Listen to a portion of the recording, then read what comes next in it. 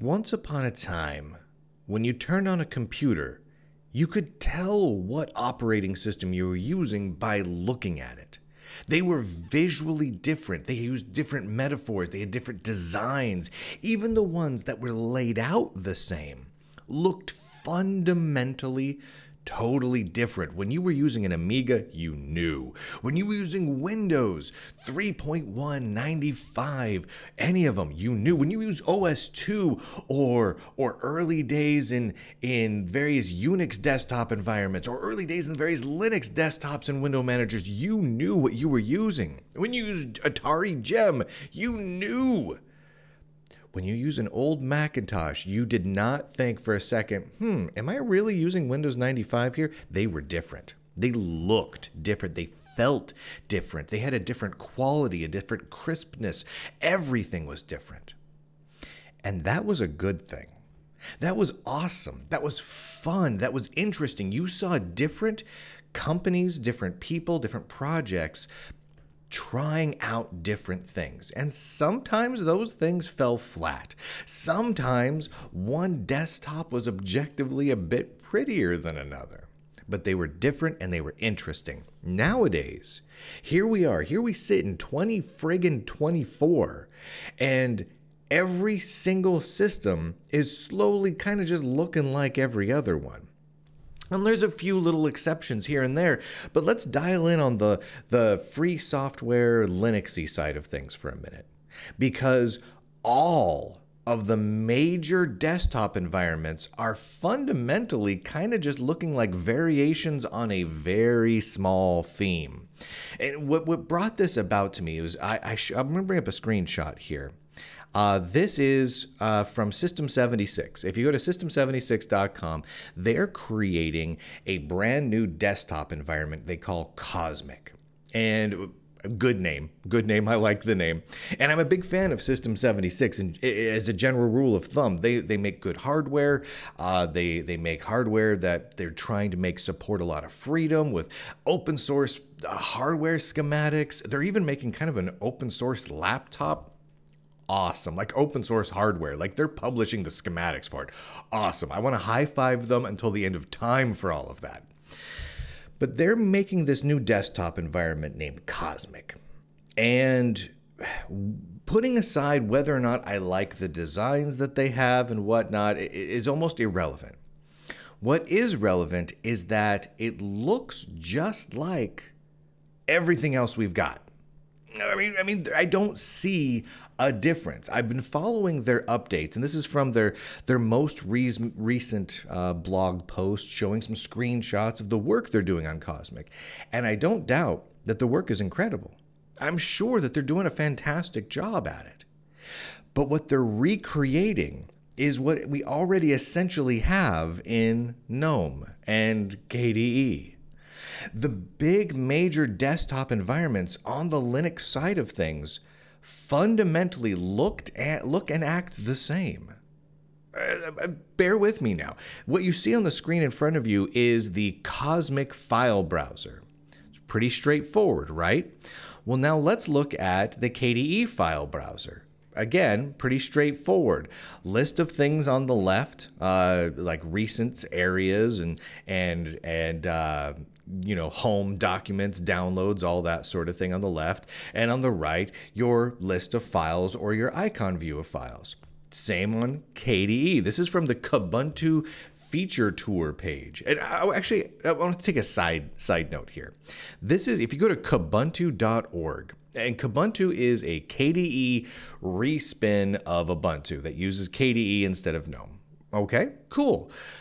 Their feature tour, their #1 feature, like literally, I kid you not, the feature that they say is the most important of all the features that they could possibly tell you about is that you can browse your files easily. And then they use this screenshot. What operating system have they been using where they're like, it's so hard to browse files? I'm sorry, but this screenshot of this file browser looks a little more complicated of a way to browse my files than, I don't know, the Mac System 6 file browser. Or honestly, I think the old Windows 3.1 file manager looked a little bit nicer than this. Now, those are all personal preferences, but we're talking about no real improvement in ease of browsing files in the last 20, 30, possibly 40 years. Come on now. That's your best foot forward? Whoever's creating the Kubuntu Feature Tour page needs to up their game, because here's the thing. Kubuntu is actually a pretty decent Linux distribution, right? If you like Ubuntu and you like KDE, it's a perfect fit. There's a lot to talk about that's actually pretty interesting. The reality is the KDE project has a bunch of applications that they could put forward. The Calligra suite and Kdenlive, Live, and there's a whole bunch of stuff in there that's pretty unique and compelling and interesting. The file browser is not it. That's not it. Anyway, moving on. Let's look over at GNOME for a second. Here's the GNOME file browser. Again, same exact list of things on the left, icons on the right, very minor differences. You know, some of these are with light mode and some of these with dark mode, but they all tend to support both light and dark mode. And they all look kind of the same when you toggle them into light or dark mode. Some of them have a little bit more empty space. Some of them have a little less empty space on the screen. But otherwise, the features are the same, the layout is the same, the general overall look is the same. And this is a constant running theme. Here, if you look through the Cosmic list of features. Here's the Cosmic desktop environment's settings for setting up your touchpad. Note the way the buttons look, the general layout, the curved appearance and whatnot.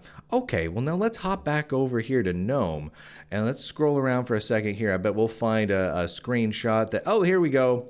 Same exact look and feel. Same button styles, same general text styles. It might even be the same font. Like, it looks the same. Like, okay, let's go back over here. See, one's in light mode and one's in dark mode. But the only difference I see between this screenshot of Cosmic and this screenshot of GNOME in terms of layout and style and structure and all of it is, well, the GNOME screenshot's a little crisper, but I think that was just due to JPEG compression. See what I'm saying here? It's the same thing over and over and over again. So one has to ask, why create something new that's the same as the thing that the other person created? When it's all open source and all of these projects are having a difficult time securing funding. I've talked about this in the past. The amount of money that goes into GNOME and KDE is pennies. We're talking like they get in a year like $1 million something. No, that's not true. That's not true. I want to say it's a few $100,000. It's very small. Go look at my article. I've got it over at Lunduk. I should have brought it up. But lunduk.locals.com, and you search for how much money do open source projects actually make. Search for something like that, and you'll find the article quickly. And I go through all the major open source and free software foundations and projects and how much money they bring in per year. I think I compared the year 2022 in that article because I wrote this sometime last year. And GNOME and KDE were the least funded open source projects, major open source projects I could find. And these are the major desktop environments that are powering the computers that that were used by every Linux distro on the planet. It's insanity to me. Now, I'm all for forking and going your own way. I'm a big advocate for that. If you've got a weird and wacky idea, fork and go nuts. You know, take the Linux kernel and do something weird with it, right? Take GNOME, fork it and go crazy. Do something weird. If you've got an idea, go nuts. I'm not necessarily opposed to fragmentation. There are problems with fragmentation, right? Because the more spread out our resources are, the less we can focus on a particular task and goal. But the reality is, part of what makes Linux and open source and all the various open and free and net BSDs out there kind of awesome is that people can go their own wild and wacky ways. They can do something that I may think is ridiculous, but they thought was cool, so they did it. Heck, they may even have thought it was ridiculous, but they were able to do it. And I think that sort of thing is amazing. But when I look at like Cosmic, let's bring this back up for a second here. When I look at the Cosmic desktop environment, it's GNOME. It's a rewritten GNOME. It is. And anyone saying it's anything other than that is deluding themselves. Are there probably little tweaks and differences? Maybe even improvements here and there? Yeah, probably. Assuredly. They're different, so that's going to happen. There's going to be places where it's better and worse. But could some of those improvements be put into GNOME and achieved the same sort of goals that perhaps the team at System 76 were trying to achieve in the first place, but with less resources applied to it and possibly benefiting more people? Almost assuredly. This is the same sort of problem that Ubuntu ran into. Ubuntu decided early on, you remember Unity? Unity started, and I don't remember how many of you were, I don't know if how many of you were around back then, but Unity started for netbooks. It was a customized, low-resolution user interface that started as one guy's hobby project for netbooks. Remember those little like $99, like the EEE PC 700s, those little atom-powered, dinky little sub-notebooks. It was specifically for those, and that's it. That was the whole point of Unity. But then, you know, Mark Shuttleworth, running Canonical, running Ubuntu, he looked at that and said there's potential here. This sort of UI is what we want powering all of Ubuntu with some modifications. So they said, well, you know what? They looked around and they said what the GNOME team was doing at the time, they were just about to launch GNOME 3 and GNOME Shell. GNOME 2 was still the de facto of the land, right? This was way back when. And GNOME 3 and GNOME Shell achieved like 97% of what Ubuntu wanted to do with Unity. Well, so they thought, let's just submit patches to GNOME Shell and tweak it to make it do what we want to do. There was some resistance within some of the GNOME development and design people. They just didn't fully agree with some of the smaller changes, but everything that Canonical wanted to do, they could do with extensions, so they didn't want to reincorporate all the sweeping changes into the core of GNOME Shell. They suggested that the Ubuntu team do what they wanted to do with GNOME extensions. The Ubuntu team decided, we don't want to do that. So we're going to go our own way entirely, even though the ideas that they were really pushing behind Unity, they were recreating 99+% of the work that the GNOME team was doing completely. Now, there were differences, undeniably. There were differences between Unity and GNOME Shell back then. But they could have saved themselves a ton of time, a ton of heartache, and improved GNOME along the way had they taken a different approach. Had they said, you know what, this is all open source, we should at the very least just have a version of what they're working on for us and maybe apply some customization patches on top of it. Right?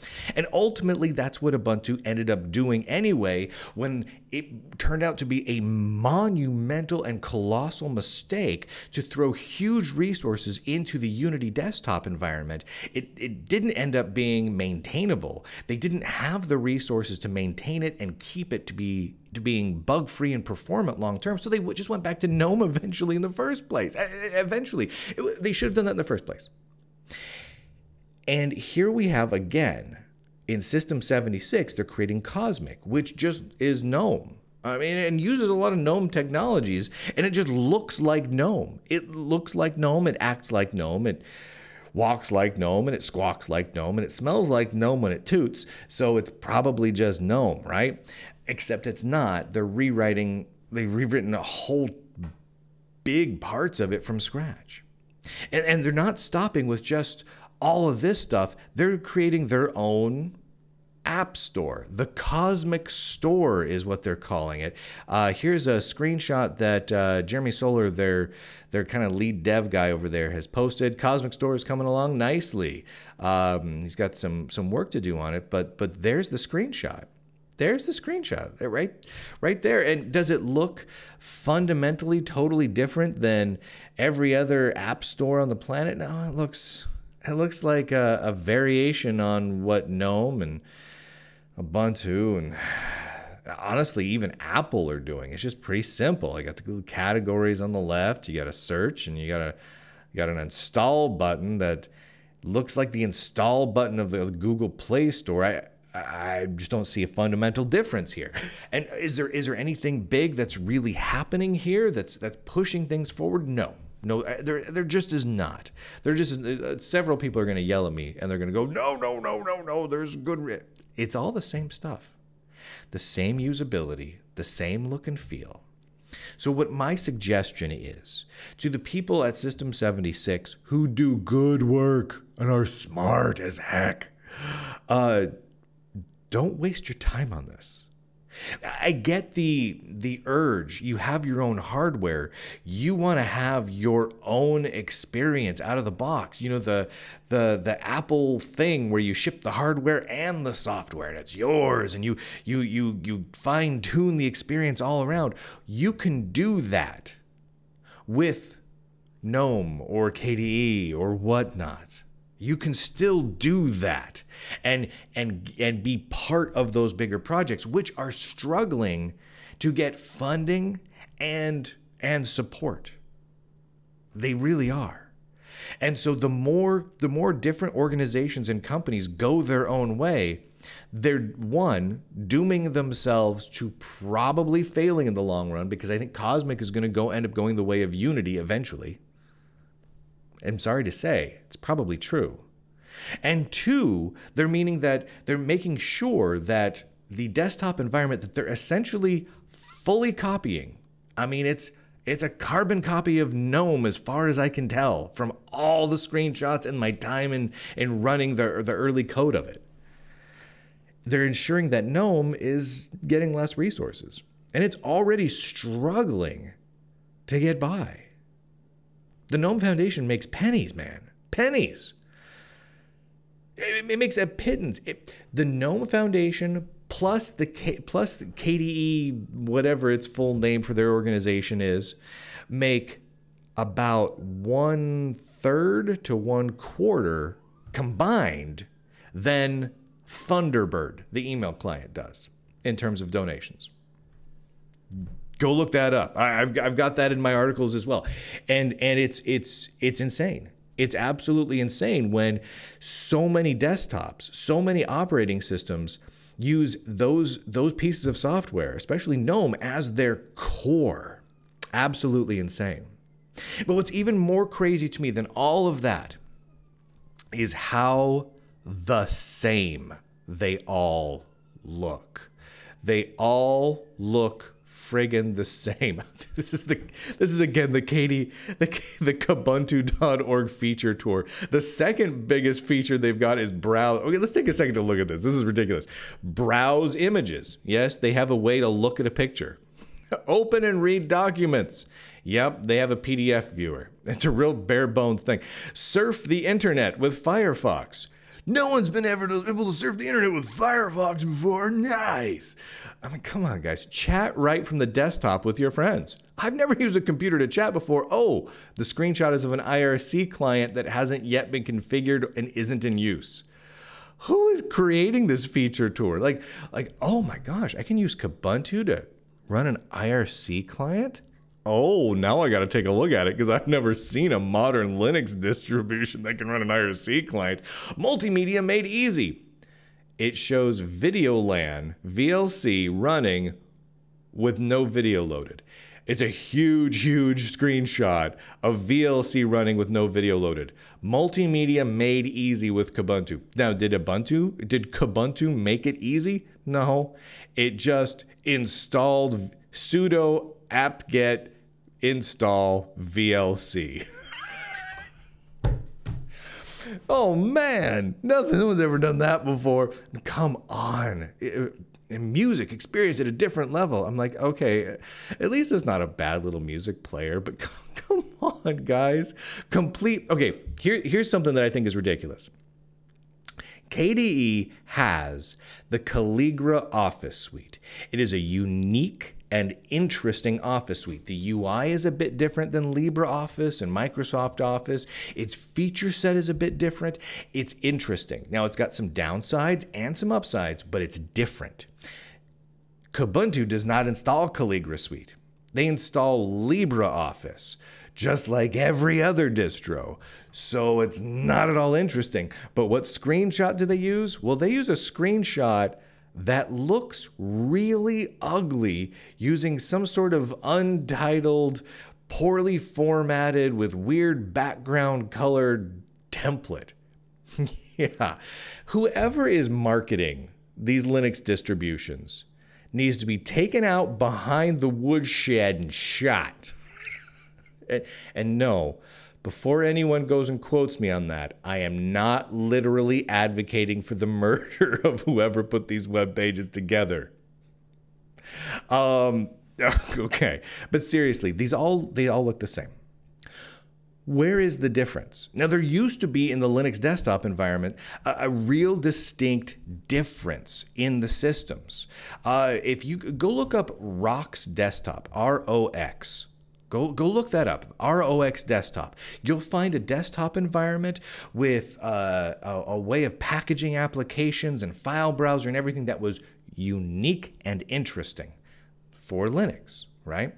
Go look at things like CDE. Go look at, I mean, literally, go look at XFCE. Look at some of the tiling window managers. There are some unique things happening, but the major desktop environments and the organizations that are copying those desktop environments are doing not anything really new. It's kind of just rehashes. It's just tweaking on the same. Well, this year we'll make the buttons a little more 3D looking, and next year we'll make them a little more flat looking. The year after we'll make them more square looking, and the year after that they'll be more round looking. But otherwise there's not a lot of change going on here. It's kind of boring. It's not as fun. It's really difficult if you load up the Cosmic Desktop environment on Pop! OS and then put it next to Ubuntu running GNOME. For the average user, they would not be able to tell much of any difference at all. And even for the experienced user, they're probably going to be like, well, these are pretty much, if they're not the same, they're copied. One is a copy of the other. And you're seeing that more and more. And it makes me a little bit concerned because we have all the downsides of a fractured marketplace where people are putting their efforts into multiple different projects. They're not focusing, they're not making as much progress as they could. People are split between more and more projects, which means there's less money flowing in. But we don't have any of the upside of the fracturing. We don't have the weirdness. We don't have the quirkiness. We don't have the round pegs in the square holes. We don't have people trying new things. And that's kind of sad. To the System 76 people, to the GNOME people, to the KDE people, try something new. Really, try something new. Or stop copying each other. I know great artists, you know, copy, steal, blah, blah, blah, the quote. You know, the thing. But try something new. It's just, it gets to the point where when I start looking at these, I don't see value in reviewing them. Like, I've seen people reviewing the latest KDE Plasma release and talking about the latest GNOME release, and people think, oh, new version of Cosmic is getting ready to ship. It's going to happen. And what am I going to cover? New desktop environment looks fundamentally the same as desktop environment that it was copying, but luckily has additional unnecessary bugs because they fractured and forked instead of just contributing back to the project that they copied in the first place. That was open source, so there wasn't exactly their competitor. I don't know.